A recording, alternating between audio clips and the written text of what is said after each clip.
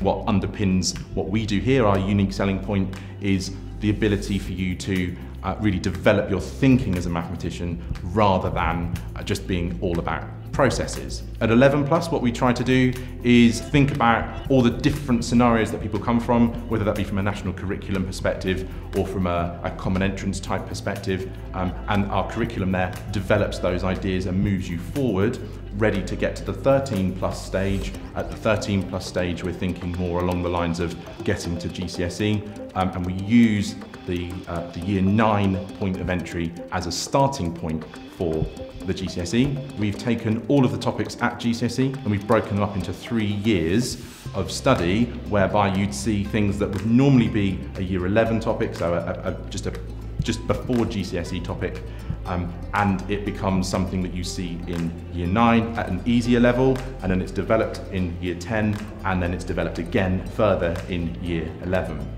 16+ is a big entry point for us. We would typically have 5 A-level maths class and 2 A-level further maths classes. Destinations for the people that start mathematics with us vary quite widely. A lot of people go to medicine.